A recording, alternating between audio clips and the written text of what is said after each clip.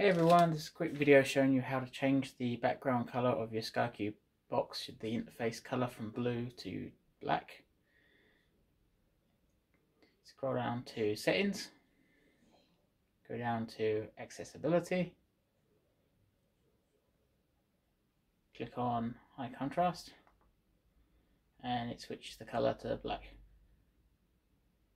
So it all depends on your preference really, if you prefer this or not. For me, it doesn't really work that well, so I'm going to switch it back to blue.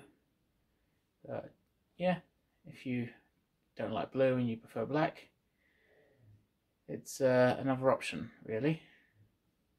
It's a shame you can't change it to any color like red or green, but you know, you have what you have. The options are there.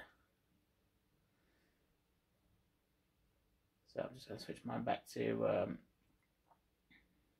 blue again.